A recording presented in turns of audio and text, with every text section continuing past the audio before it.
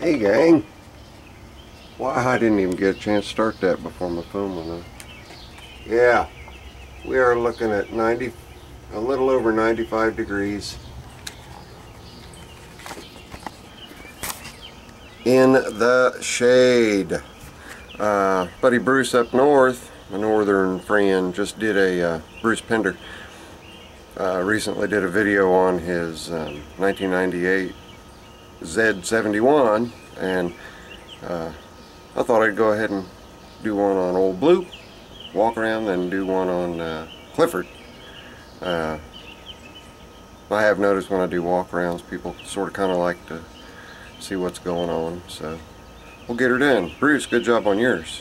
We'll holler at you guys in a minute in this sweltering heat. Boy, I'll tell you, the things I do for you guys. I'm going to step out into the sweltering heat. Let's go through Old Blue here.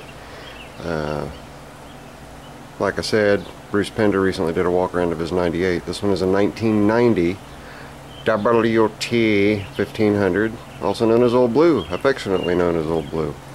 It's powered by a isn't that awful, 4.3 liter. I knew my phone was going to go off again. 4.3 liter Chevroley V6.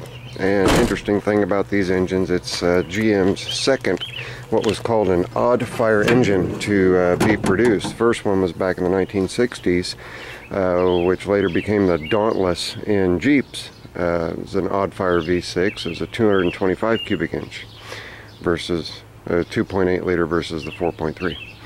So they've come a long way. What they did with this one was they took a 350 block and just whacked 2 cylinders off to make it. And the firing order is 6. 1, 2, 3, 4, 5. Let's see if we can see it on the intake manifold here. Where it is. I don't remember where it's at on this. I know where it is on 350s. Well, but anyway, it is. But here's the engine. Why bother cleaning it? It's a work truck. I just make sure I don't have any terrible leaks or anything like that. I always date my air cleaner, so I know when I change them. I just use a permanent marker on the rim of the air cleaner. Typically I get the Fram, so it's orange, and the black shows up pretty good. Haven't had too much trouble with this truck since I got it. Just little things here and there. All the gauge sensors have been replaced with the exception of the O2. It does blow cold AC, believe it or not. It's been converted over to the R134A. Let's see, what is it? It's a Harrison compressor. I don't remember who made the old compressors. Was it Frigidaire? Anyway, she does really good. You can see the fluid level is up on the warm mark, and that's because it hasn't been sitting here for very long. Alright, phone, that's enough of that. It's got the standard work truck, ugly front grille, standard black bumpers, nothing fancy there. Get inside, this truck has, I thought it was 3, yeah, it's got 3 options. That's it, just 3 options. The 3 options are, weird enough, intermittent wipers is one, AC is the other, and rear sliding window. That is it. That's the extent of the options. I opted to put a later model seat in with an armrest, make it comfy cozy, and the headrest as well. The old seat is still here. It's sitting out here, and sometimes I go out and just sit on it and watch the squirrels and rabbits and all that fun stuff. This is just a carpet runner, like a hallway carpet runner that I got and threw in there. And you can see there's not much dirt in it. I tend to keep even the ugliest of vehicles clean and clutter free. Oh, and we'll skip around, and I keep absolutely nothing behind the seat. Flashlight is always close at hand. This one has a crenellated bezel glass lens. It's a Maglite LED. And then a glass breaker. You never know when you're going to come up on an accident where, you know, somebody's trapped in a vehicle and you need to help them get out. That right there will do it. Just whack the, that's a hardened point on the aluminum cap. Oh, yeah, there you can see it. So anyway, there's that. Wasting a bunch of time making a really long video that doesn't need to be that long because we're just talking about an ugly truck. You guys have seen I've got the tri toolbox set up, big, deep, and it's the deep box. Not the deepest, but still plenty deep enough for me. That holds everything that I need, and it even holds a couple of my more expensive chainsaws inside the box so I can keep them locked up. A lot of tree felling equipment stays in these two side boxes, like my ropes are over there, my measuring stick is in here.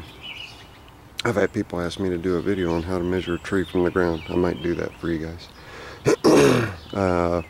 These boxes came from my buddy Barney. I'm Fred and he's Barney Rubble. I'm Fred Flintstone. Why, I don't know. Just, I don't know. Weird. Jason on Facebook. But anyway, there's branch loppers in here. It doesn't really matter. And I'm getting ready to take my oil down and recycle my used motor oil. I use quite a bit in my wood stove, but I still wind up with a surplus. I've got about 8 gallons here. I do an awful lot of service in the springtime. This is new to the truck. I was at the junkyard and I grabbed it off a truck that was out there. And interestingly enough, which was kind of cool, it had this hardliner on it, and the hardliner rolled up around the top of the edge. So I took it and I just turned it around and it actually fit. It just rolled the edge up underneath the bottom edge of the tailgate.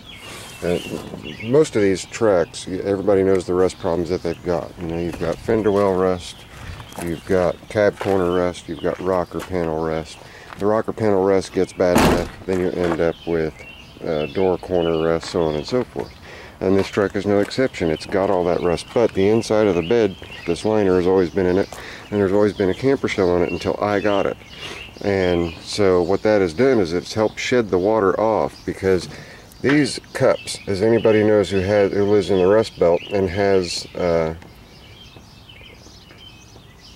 one of these style trucks, these cups always rust out really bad on both sides. Well, these two have zero rust, and I'm constantly keeping them greased, well coated with grease so that they will not rust. Tailgate shuts doesn't rattle, which surprises me too, but again, that's contributory to the way that it was cared for. And it was cared for fairly well, with the exception of, say, there's no rattle in that tailgate. Taken care of exceptionally well, considering it's just an old beater work truck. So I purchased another one of these steps. I was paid for something I didn't expect to get paid for, and I always just blow that money if I don't expect to get paid for something. Just kind of treat myself. But another lovely black bumper. And you know, one other thing, the frame on this truck is absolutely beautiful. I did have lost one body mount, and it was the forward doghouse left radiator. And the only reason that that one rusted out was because the water guard fell off at some point in time and allowed water to get up there, and it festered and it caused it to rust out. And I don't care who knows what my license plate is. Everybody always blocks them out. But anyway, this step allows me to, because I've got a bum leg, just get up there and get up in the back of the truck. And it's got 5 positions. And you've got the stowed, and you can still step up with it in the stowed position. So you're not having to knock your shins all the time on a fixed step. Another nice thing about it is you've got your tailgate down. Well, that step it's kind of awkward. Just grab the step, lift it a little bit, pull it out, set it back down, and there you go. You're up and running to the races. So I've got one of my neighbors looking at me funny. They're like, "What the heck is he doing?" Oh, about fell on my butt. Going back around, a little worse rust over here.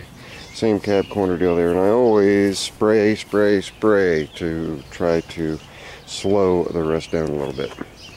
And I just use a rust inhibiting Yeah, that stuff. Rust inhibiting paint. And driving down the road, and I heard a big smack, and I looked over, and this whole piece here was gone. So I pulled off the side of the road, went and gathered up all the pieces, and as you can see, I've got a number of layers of duct tape. As the duct tape wears out, and I found the Gorilla Tape actually works really well, I will just put more duct tape on it. I'm not going to spend the money to get a new vent visor for that. It's got a good one on the other side. So, oh, you see that mud? That mud will be 3 years old in August. That's from the Portland show when we had to ford through about 18 inches of mud, and I slung that mud left and right, and I had my buddy Brian behind me, and I said, dude, don't slow down, just come in and follow my mud tracks where I've hit hard ground. I went through that mud about 30 miles an hour, and Old Blue just went right on through it. So, but anyway, that's Old Blue in all of her wonderful glory. There really isn't much else to say about her. Very dependable truck. She's always been a good hard worker. She pulls hard. That little V6 on the highway, I have gotten as good as, I believe it was 24.6 miles to a gallon. So, and where are we at on mileage? We are at, focus, 250,879. Purrs like a kitten. A good oil pressure. Whoops! Even in the heat, have good oil pressure, 30 pounds. Lifetime warranty on the voltage regulator. And the gas gauges always went bad in these. This one actually works awesome, and so does the one on Clifford. So, anyway, aftermarket stereo, put that in, because I just really don't like the factory stereos. They're kind of wonky. Cup holder overload, I did forget about that. Got 2 cup holders there, got that out of the junkyard, 10 bucks. And 2 cup holders there. Trash can over here. I got stuck by a train, was sitting there sorting out what to keep, what not to, so that trash needs empty. There's all my gas receipts, but I keep the bare essentials in there, like tire pressure gauge, pair of pliers, a multi-screwdriver, so on and so forth. And then the side box. Side box has got papers that need to go into the house, couple of automotive bills, and then all these receipts need to go in the house. They're from like Walmart and groceries and stuff like that.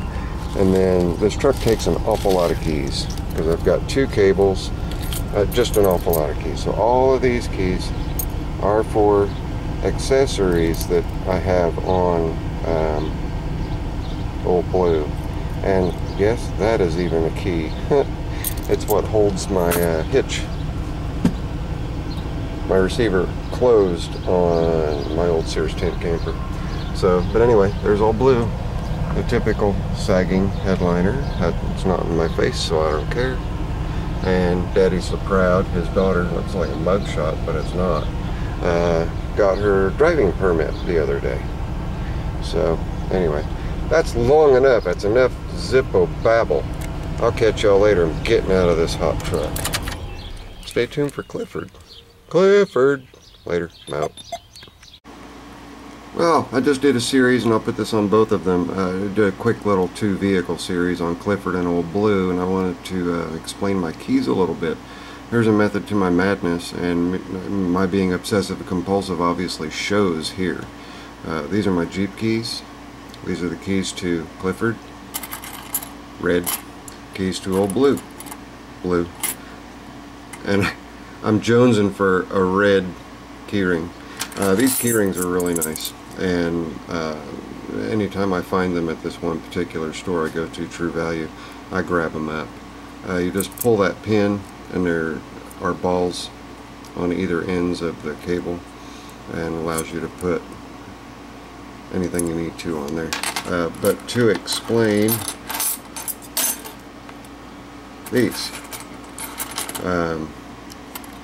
these are off of my beloved Rubens, my 15-year-old fox terrier that I had to put down. Those are parts of his collar. So that's why they're on there. Keep a little piece of them with me no matter where I go. Helps keep me safe. He always loved riding in the vehicles with me. I mean, loved riding in the vehicles with me. So he is still doing that. So, Zippo later.